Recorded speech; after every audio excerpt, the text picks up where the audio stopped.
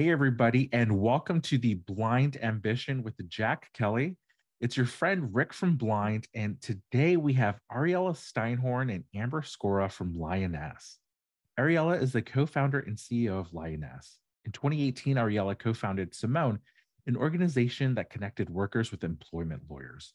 She was previously one of the youngest communications hires at Uber and has led policy, corporate, and internal communications at subsidiaries of Ford and WeWork. Amber is the co-founder, president, and partner at Lioness, and she's a writer and published author. Her work has been featured in the New York Times, the Washington Post, USA Today, Boston Globe, Los Angeles Times, and more. And for those of you that don't know, Lioness is a new media company that helps people bring forward stories about power.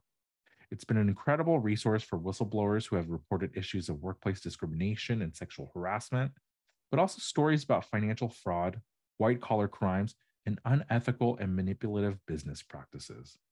Thanks for coming on the show, Amber and Ariella. Thanks for Thank you having for having us. So I know it was a bit of a mouthful, but I was wondering, can you walk us through the origin story of Lioness? Like, how did you come together and why did you decide to start Lioness? Sure, I can begin. So my background is actually in corporate PR, like you, Rick. And I worked for a number of tech startups, initially at Uber in the very early days in 2014, when it was still a fledgling PR team and no one really knew what they were doing, kind of building the plane as they were flying it. And then I went on to work for a number of other tech startups, a subsidiary of Ford and a subsidiary of WeWork. And I got really interested. Of course, I was able to see how narrative was able to help corporate entities and companies tell their side of the story. But I was also interested in not just what the company had to say, because obviously when you're in PR, you have to represent one side of the story. I was interested in like all of the sides of the story.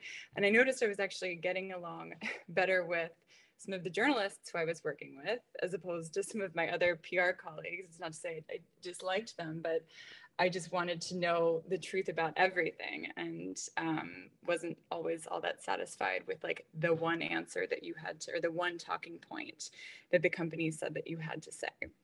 Because of course I knew that there was so much more there. So always kind of had that just feeling simmering. And then after a few unfortunate workplace experiences, I ended up having to hire an employment lawyer at one point to get out of a workplace situation. And, you know, going into your career, you never think that you will have to hire a lawyer. But what I realized was that the lawyer and also my therapist at the time were two resources outside of a workplace that had helped me so much in just like advancing in my life. And so got really interested in employment law. And that's how Simone started, which was kind of the first iteration of Lioness, which helped people connect to employment lawyers if they were going through something difficult at work.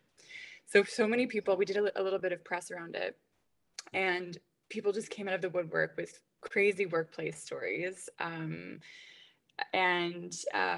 I was seeing all of these stories signed away. People were signing NDAs and, you know, wanting to get a severance agreement or package and move forward from those situations, which is totally fair.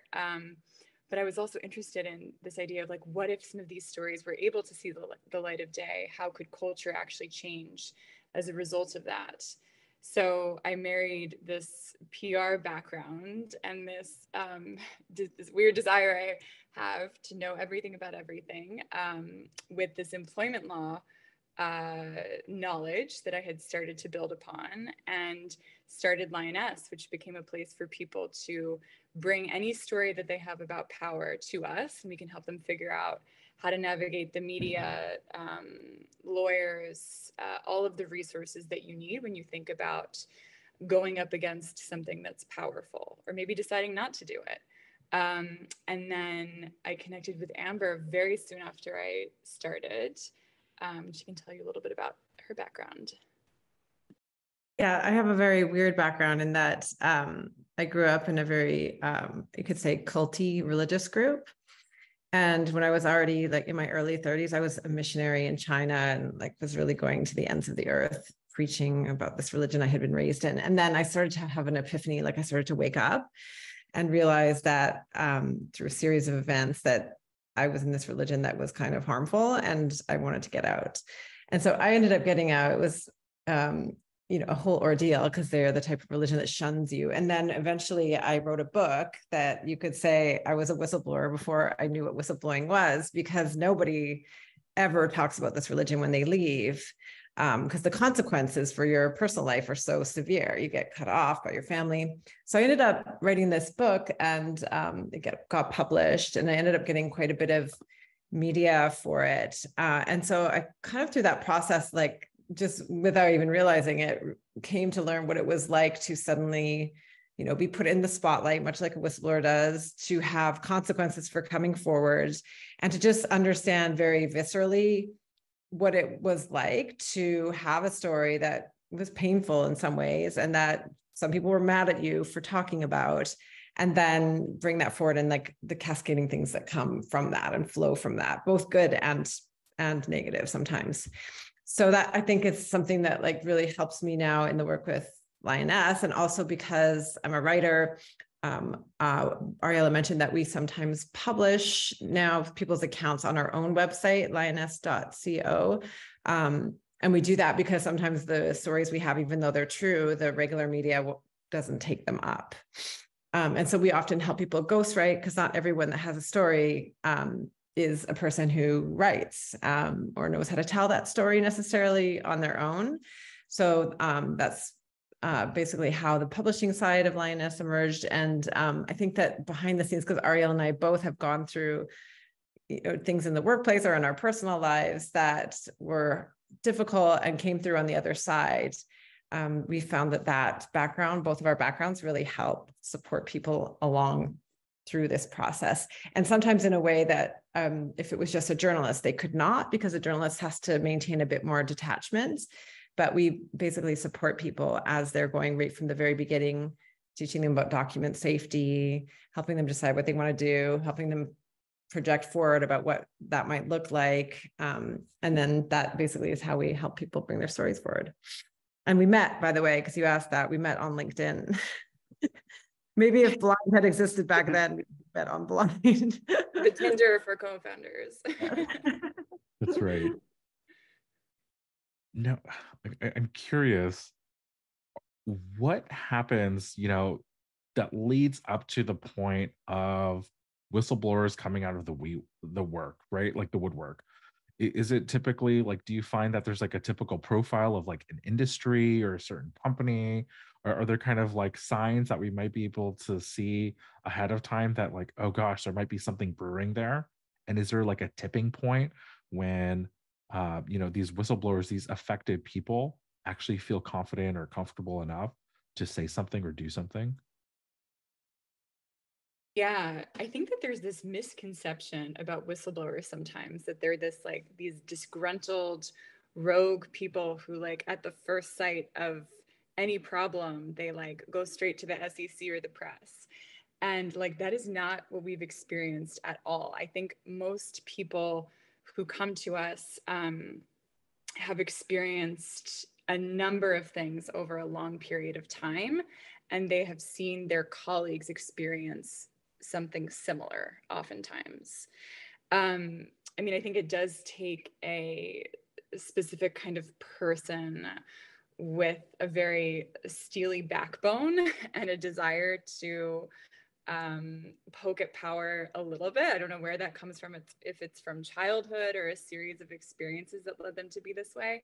But I think that, it takes a certain type of personality, but also it's not like they're jumping to whistleblow. They're not like chomping at the bit to whistleblow immediately.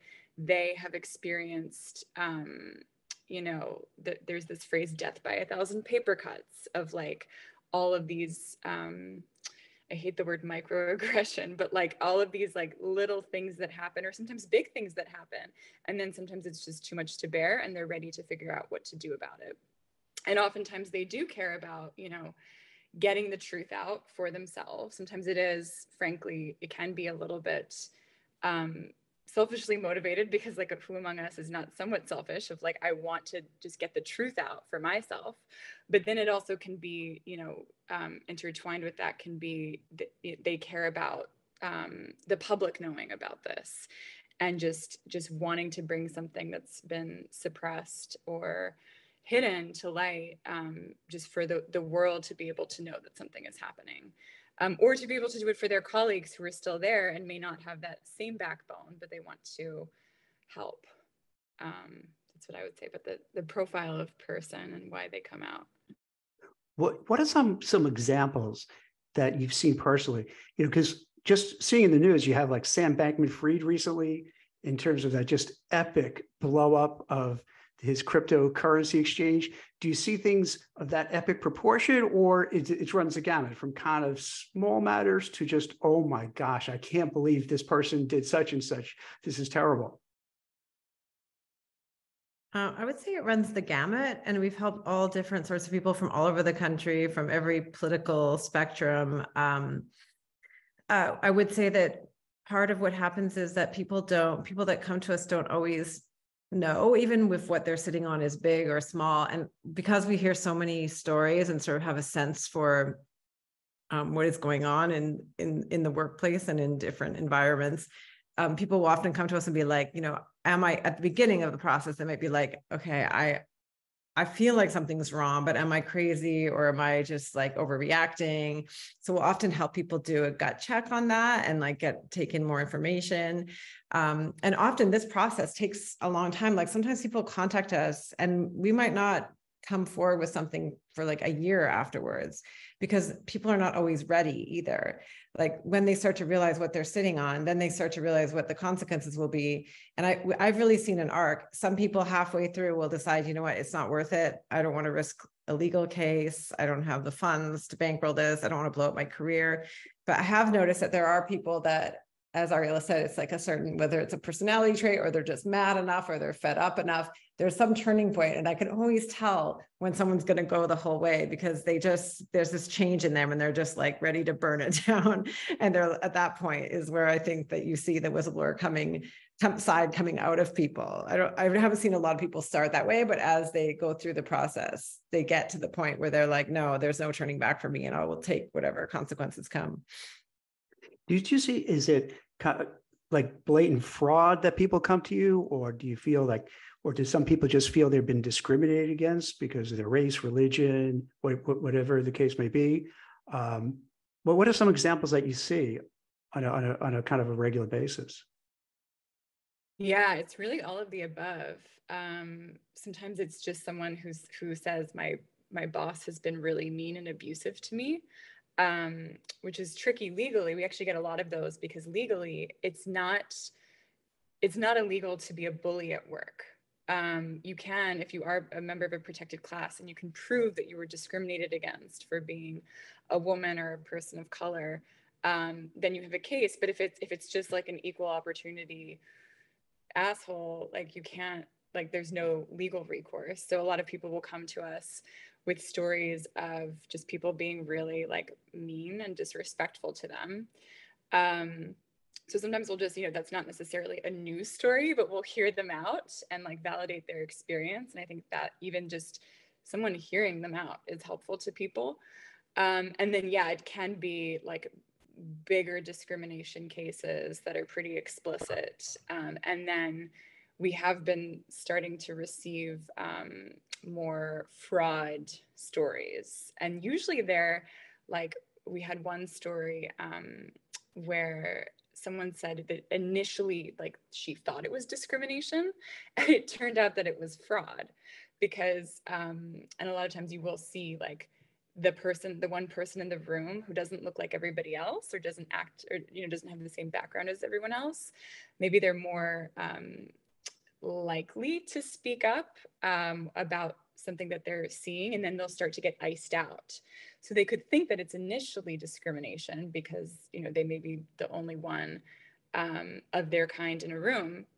But then the realization can seep in that like, oh, there's something bigger going on here. And like, this is just the tip of the iceberg of what, like, everyone else is telling the public and investors maybe and customers the same story. And I've seen a discrepancy in the story, and they don't like that I've brought this out. So I'm now getting iced out. And that can start as a feeling of being discriminated against, but then turn into, wow, like this could be something more nefarious, systemic, et cetera. And we've also had stories, like we've had a whistleblower from Boeing who's come to us, and we helped publish his account of, when the 737 MAX planes went back to flying. He was like, well, the actual issues have not been addressed, and he has a lot of evidence corroborated by the Ethiopian reports of the crash there and such. We had another man who was inside a drug mandated rehab center, where the rehab center was taking funds from the government, because this was supposedly a pathway around, to going to jail, to instead go to rehab. But inside the rehab center, in fact, there was no counseling. There was drug use was rampant. Basically, it was like the company was just taking the money from the government, but not providing any services at all, and giving these people certificates saying they had rehab, where they would just end up going and using drugs as soon as they get back on the street and go back to jail again. So there's things like that too. I think almost like, as long as people find us, we would take in any story, and of course we fact check, we make sure it's legitimate, but it has really run the gamut. And it's sometimes workplaces and sometimes outside of workplaces too. That's so what I seem to recall for a few years with Boeing, that they had planes that crashed and they say, oh no, everything is fine. And then they, fly another one and it crashes. And you would think that after a couple of incidents, they would say, wait a minute, let's really do an internal deep dive to see what are we doing right and what are we doing wrong. And that's one of the biggest fears, being on a plane and worrying about, is it going to be safe or not? I mean, I don't fly on those planes anymore after being a whistleblower. I always check. But yeah, it's like, it is really interesting, because a lot of times these people too, like with the Boeing whistleblower, he did try to go to national media, but they had already covered that first wave. And Boeing has like 15 PR teams feeding the news media that the plane is safe, and that this is now the story in the minds of like journalists that worked on it. Sort of like, well, this news arc has already gone around. We're over with it. We're on to the next one. Yeah. But in the meantime, like, well, it will be done, as he says, until another plane crashes, and he's trying to prevent that. So that's often where Lioness can fill in the gaps too, in that like sometimes the journalists will feel that like their editors are like, well, we've already written that story, so we've moved on. And so we'll also sometimes pick up people like that too. Did you ever get any whistleblower complaints from people in nursing homes, especially during COVID? Not yet, no. We got some hospital complaints during COVID, but no nursing homes. All right, I might have some leads for you. Oh no. Yes. Yes, a friend of mine runs his career is dealing with nursing homes, and during COVID, well, what happened, they were stockpiling people there who they knew had COVID, brought them into the nursing homes, and they infected everybody. And then, as you can imagine, that cohort, the age of them, and COVID, that's the exact epicenter of where people are the most at risk. So I wonder if you might get some of these things. Probably a lagging indicator too, I bet, right? Where they don't come right away, where it takes a while for them to realize, oh my gosh, wait a minute, I assumed everything was okay, but now I'm hearing about these other things. Yeah, I got a complaint here. Yeah, we've had stories that have. Oh, go ahead. There you go. Okay. Oh, I was just going to say, we've had stories that have taken sometimes 20 plus years to come to us, where the person has been sitting on something for decades, and then they read something in the news or something just like sparks them and they come to us. But no, I mean, with the nursing home story, that's probably like the most vulnerable population that can't really advocate for themselves. So, I mean, that's a huge one. Yeah, can you just imagine do you remember back then you had the big ocean liners, right? And they didn't let them, they were just staying in the ocean. right? But then they finally kind of let people off, and then they let them off who were sick, and then put them in places, where the people are vulnerable. And I bet you something that's going to start coming out, as time goes on, and they realize, family members say, oh my gosh, let's look into it. Or how many people were put on ventilators who didn't need to go on ventilators, because these hospitals made way more money putting someone on a ventilator than not putting them on a ventilator. And more I think about it, there's a lot of stuff out there. I think you guys are going to have a lot of work to do. Yeah, and as we've noticed, is like the court of public opinion is sometimes the only thing that can get something to change. Mm-hmm. So a lot of the times, it's sadly the way that the system is set up is that the government does rely on whistleblowers to come forward to expose things, rather than, there's just not enough people, investigators from the top down. America's a place that doesn't have a lot of regulations compared to some other countries. But of course, we still want to know when something's wrong. And sometimes it is someone on the inside, and often it is someone on the inside that will expose something like that. And I think where Lioness sits now is, it was a bit of a gap that didn't exist before, in that, like, we've had people come to us that did submit tips to the tip lines at news outlets, but more and more journalists are getting laid off all the time. That there's almost like a narrowing resource for people to get stories out. And so in a way, Lioness started to kind of fill that gap, because we will sort of take a more hands-on approach. We're not a huge news organization. It's just Ariella and I. So there's sort of like a personal touch. And sometimes we get the people that have tried to bring something to the media that is a big story, and they didn't ever hear back. And then what happens? Will you then partner with different law firms and say, hey, I think we have some case here. Can you take a look at it from a legal perspective and then hand it off? Is that how it works? Sometimes, yes. It definitely depends on what the person wants to do. But we always recommend that they do talk to a lawyer before they go the media route, just so they can know, like, had they signed an agreement, like what are the ramifications of me breaking an agreement? And it's not that the employer will always act, and like it's pretty egregious for an employer to sue someone for breaking an agreement if what they're revealing is like really awful. Because then it's like, okay, employer, shouldn't you be focused on like the things the person is exposing as opposed to going after the person? So that, it's not to say that that's never been done before, but it's rare, just from an optics perspective, that an employer would do that. But it's still important that the whistleblower is aware of what the ramifications are. And then if there is an SEC route to bring a claim forward through a whistleblower attorney, the bar for that is pretty high, but it's something that we always provide connections to those lawyers, just so people can feel like, okay, people are listening to me. Lawyers are actually reviewing. They could say no, that they won't take on this case, but at least people are giving me the time of day. And I think that that's so validating for people to hear, especially when they've been gaslit a lot of the times, and they've been told that they're crazy, or that like they should just shut up, or that no one wants to listen to them. So oftentimes people, like, the floodgates will open when people come to us, because they're like, wow, here's a captive audience of like not just these two women, but like these other lawyers and other people who will actually listen to me, and still could say no to pursuing the case because the bar can be high. But they're still, we still want to listen to people and hear them out.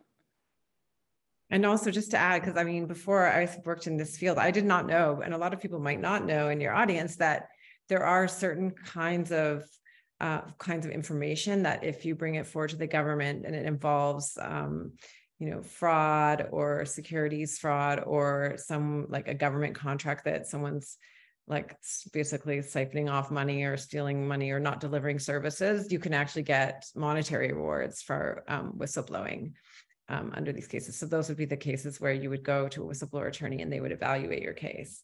So whistleblowers often have to end up blowing up their life to do what they do. And so this is a way that the government incentivizes people to come forward and do that, because often they'll end up blowing up their careers or losing their jobs in the process.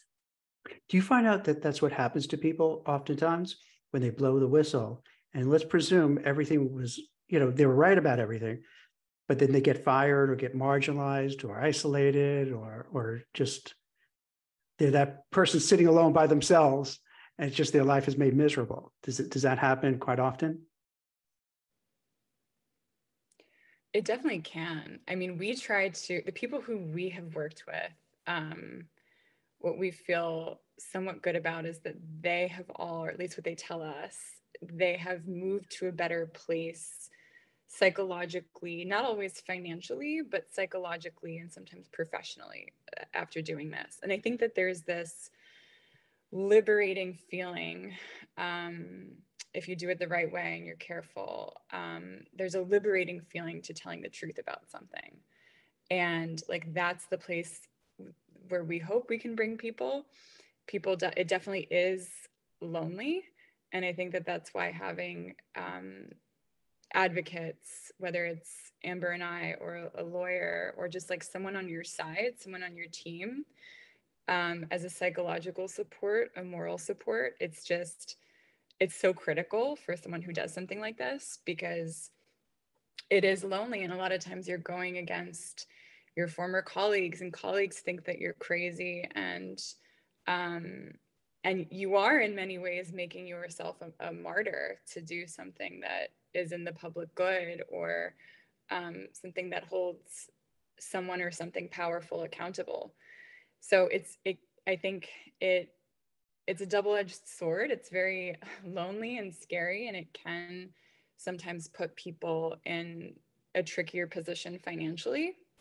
But also this liberating element to it, I think, is why a lot of people do it and have felt actually okay. The people who we've worked with, so long as, it's somewhat on their terms, if they want anonymity or if they want, there are varying levels of how you can protect someone.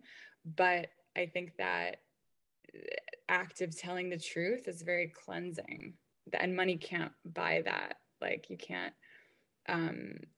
but I think that there is often an internal conflict for people of like, do I choose security and survival and money, or do I choose this like very freeing route of telling my story and the truth about something, which is like kind of at odds with survival if you really like boil it down.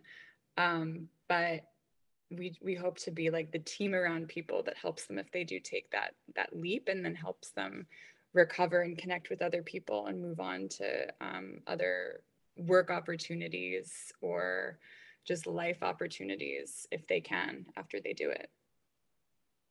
And also there's one thing that Ariella touched on in that sense of finding community. Like, I think on Blind, you probably find that that's a large reason why people come. And there is something in that when people come to us with a story, almost every time the first thing that comes out of their mouth is, I don't know if it's just me or if like this is something bad. And then, as they go through the process and they eventually go public, almost to as a rule, once a story is out there, you will find other people that have gone through similar experiences, and it's really validating.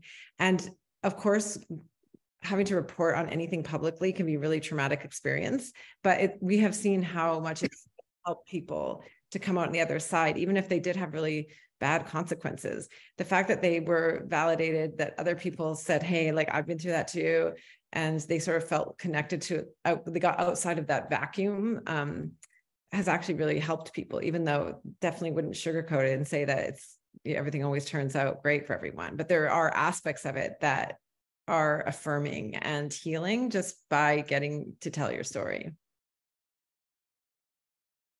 Now, I'm curious because we've seen some very high profile reports of different whistleblowers like Frances Hagen at Meta, and it seems like we haven't heard anything about Meta. Like, they've just seemingly got away like scot-free, right? There's no one really holding them accountable for what she brought to light.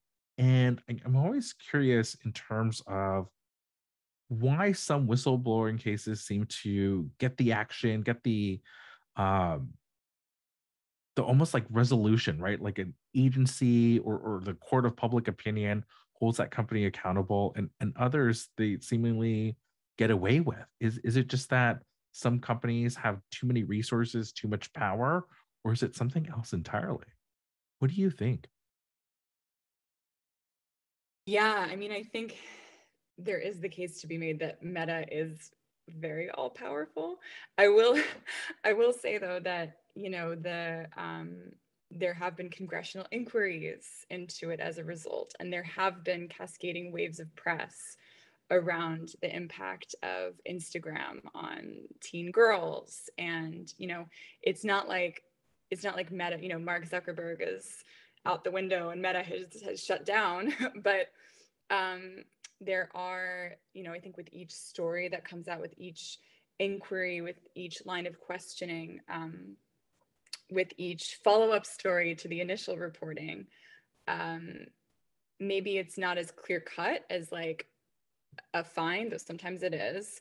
But I think just having that information out there can really inform, even like on the teen girl element, like parents' decisions. We don't see that, right? It's not as like obvious as the government taking some grand action or a court case that sends the bad guy to jail. But like, I think with each wave of information that gets out there, you never know who's reading it or seeing it and internalizing it, and how that's impacting their parenting decisions, the limits they set for themselves on how much they use the Instagram or Facebook, or I think that can be hard to measure. But the more that's exposed, I think the more we can slowly start to chip away at it and poke at it and have some equilibrium.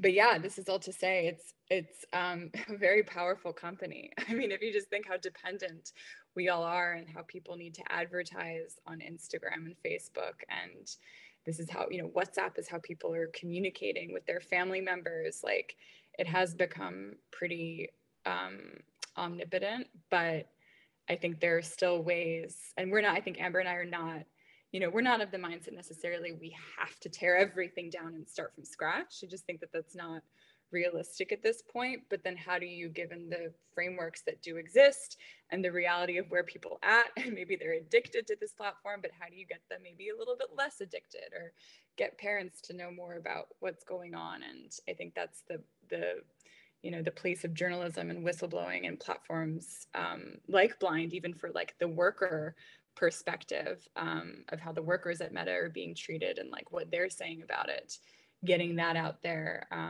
It's just better for a democracy, a functioning democracy. And I also kind of just think that even with these companies, I mean, I can't say for sure because I'm not on the inside, but those kinds of public whistleblowing events are very bad for their brands. They're very bad PR. They lose customers. And I think just the very act of someone being so brave and publicly bringing forward information might make them start to change the way they do things on the inside, starting to realize that like any of this can come out really at any time. So I think that there could be that effect too, is that it just does remind companies that there is the possibility of accountability that will come with every one of these events, whistleblowing events that happen, because it leads to all these terrible consequences for them. No, I think that makes sense, right? Because I think it's very easy when you're experiencing it, something, horrendous or witnessing.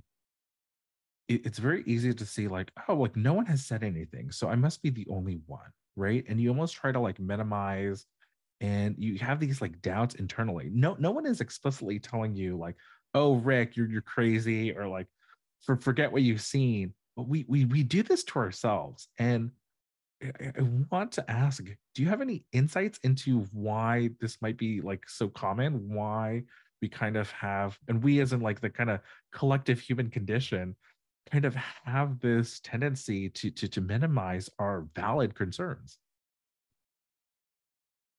I mean, it's a great question. I think that there's always the balance of like how you weigh the individual versus the collective.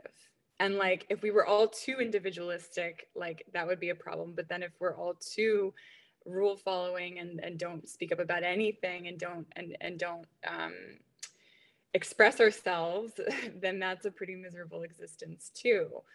So we always, Amber and I talk about this idea of like also consensus as a form of reality, that like reality is built when there is enough consensus about something. And of course, that can be like a very skewed version of the truth, obviously, as we've seen with propaganda and getting or misinformation and getting people to believe enough of the wrong thing. You can just completely derail and debilitate society by getting people to believe something that is completely erroneous. But, you know, there's so many, you know, truths that exist that the more we talk about them, and if we have the same experience, that can become the reality that we create. And I think corporations know this really well, and powerful people know this really well.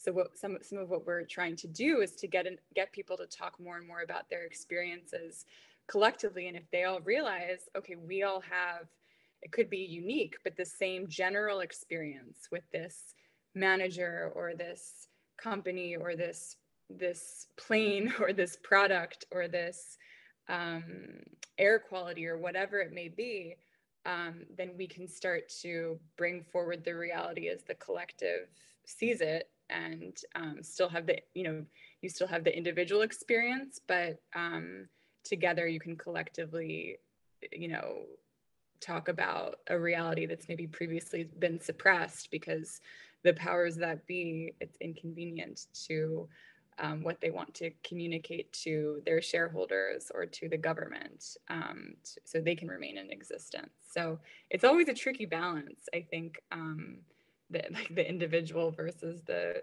collective, but both are important.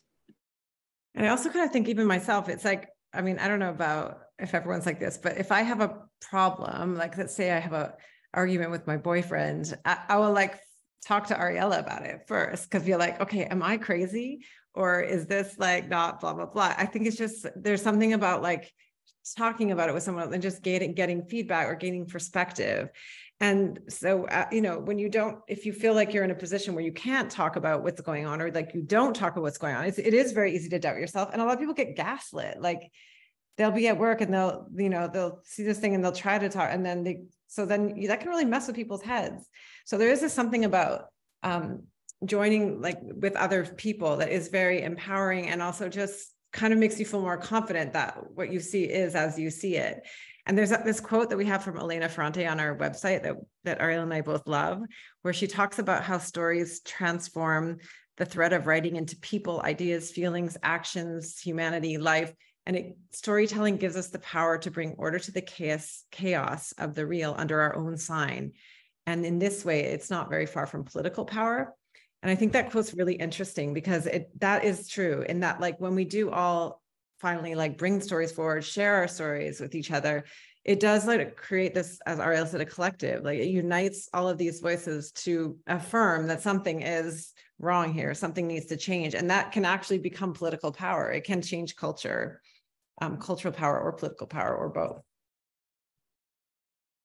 Now, if I'm someone that has witnessed something or think that something has been going wrong, what do I do? You know, like when I reach out to you, kind of, what are the steps that, you know, you take me through? Can you walk us through that process and kind of give us insights into kind of the resources that you can plug me into and just bring that story to life and hold power accountable?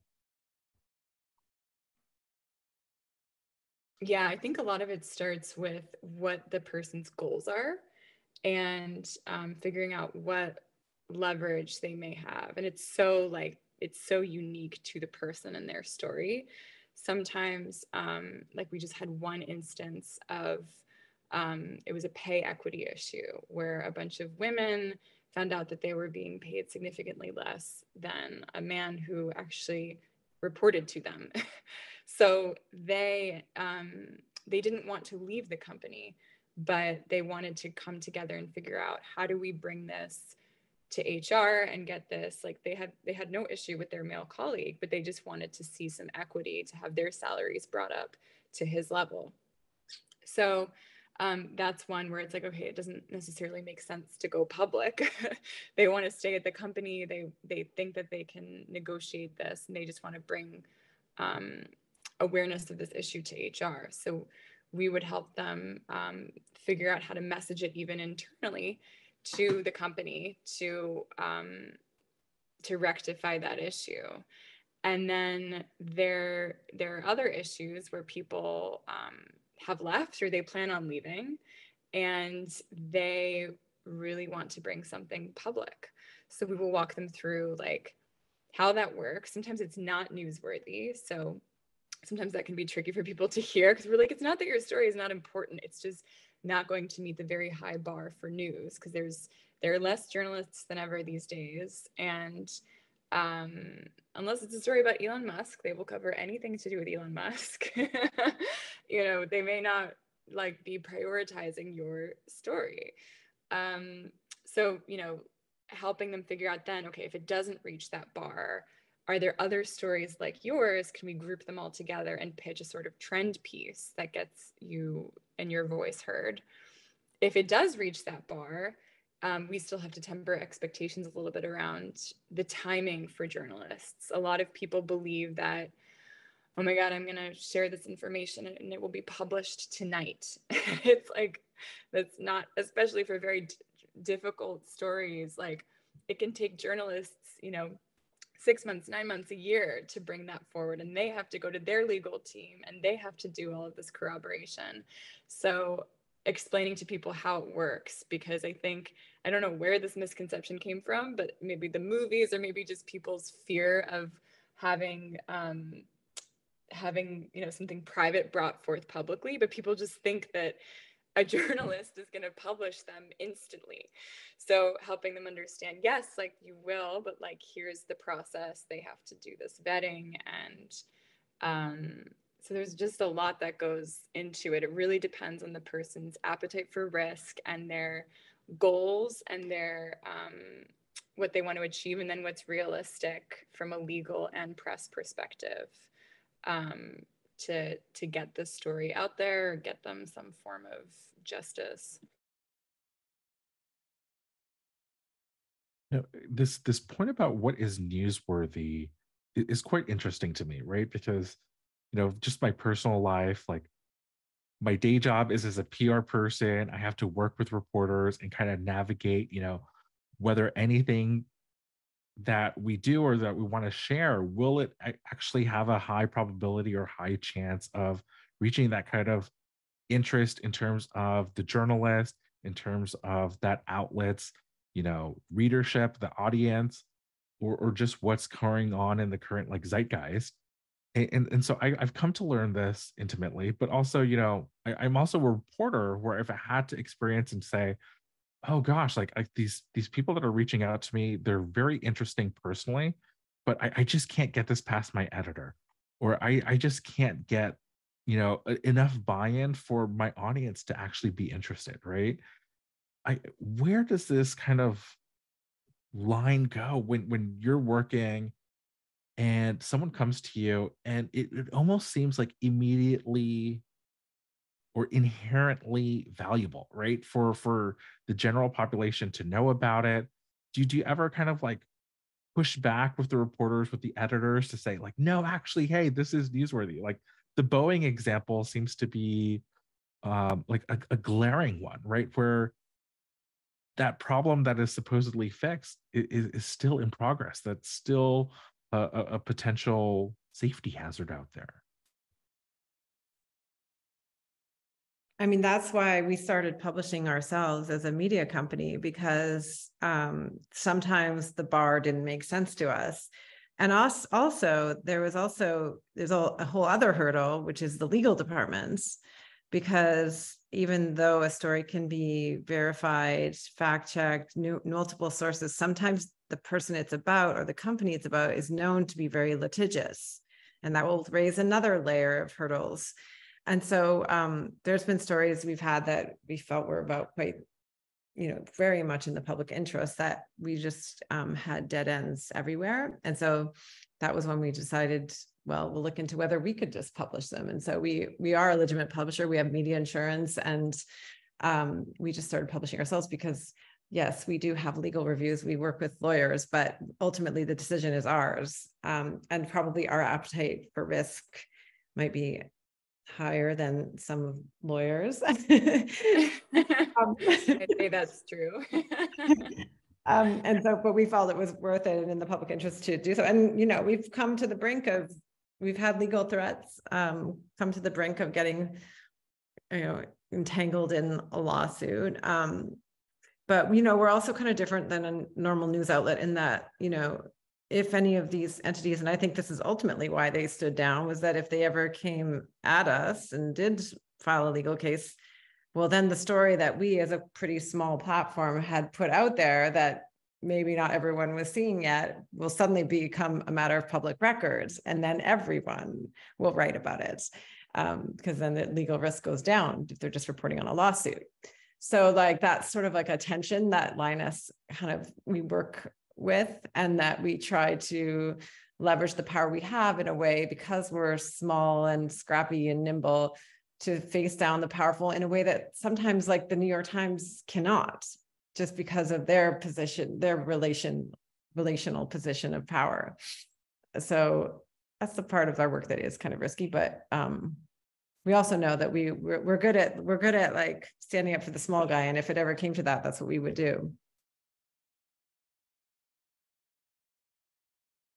Now, I'm curious, is there anything else that we should know about if, we've seen something or, just anything we should know about in terms of what a whistleblower is and accomplishes? I think. Go ahead, Ariella. Go ahead. You go. Well, I think I mentioned this a little bit earlier, but whistleblower is such a negative word to a lot of people. But I think the reality is we all have some of that energy within us, that energy of wanting to, we like the phrase poke at power. And because if you ask anyone, do you like underdogs? They will say yes.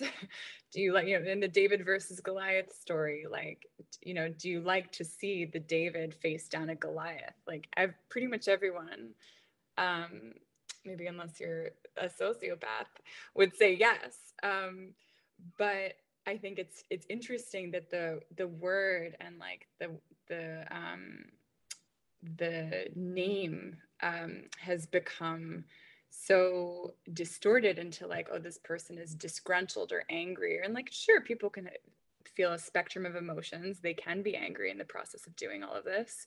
But I think it is passion and a desire to fight for oneself that's at the heart of what all of this is. And I think it's, sometimes you have to be tactful about when you use it. But I think that we all have some of that energy within us that we can tap into when we need to. And that doesn't mean that you're testifying in front of Congress necessarily, but I think it's for people to feel that they have agency to take control of a situation where they felt powerless, or where their colleagues felt powerless, or where they were mistreated. I think it's something that we should all continue to do. And I also kind of think an important way to think about this too. I don't know how many employers listen to your podcast, but what I would really like to see change is the way that companies respond to whistleblowers, because most whistleblowers, they will say almost across the board that they try to ring the bell on the internal, channels, and that HR didn't help or ignored them or suppressed them. And also I was just putting something together, and I found the statistic that 90% of CEOs and CFOs stated in a survey that they think improving their work culture would benefit the financials of their company. So there's a disconnect. Companies fear the whistleblower. They want to tamp down these voices of internal dissent, or the people that are pointing out things that are wrong. But actually, research shows that companies that do listen to their employees and root out problems benefit greatly from doing so.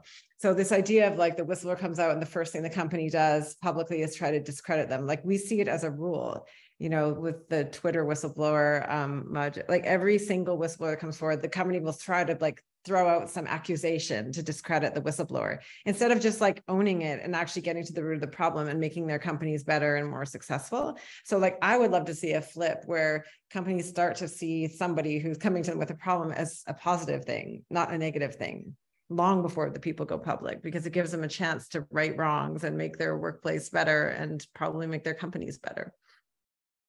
You know, I'm so glad you say that, because I'm often asked by CEOs, heads of HR, heads of people, heads of PR, what they can do with all their employees posting on Blind, or all of the leaks of information to the press. And the first thing I often tell them is, do you have any or ask them is, do you have any avenues internally, right? Are you listening to your employees, or do you have any kind of like productive outlet where this feedback can be accepted and incorporated? And are you actually taking action, right? Because often leaks are kind of the last resort, right? Where they feel like they're not being heard. There are no outlets available. And so they go on Blind to validate or to share, because they want it to, I mean, what they want to hold that power to account, right? They want change, an impactful change to happen. And sometimes they kind of feel at wit's end and say, well, this has got to be the only way to do it. No one else is listening to me. So I'm going to self publish, or just do it myself.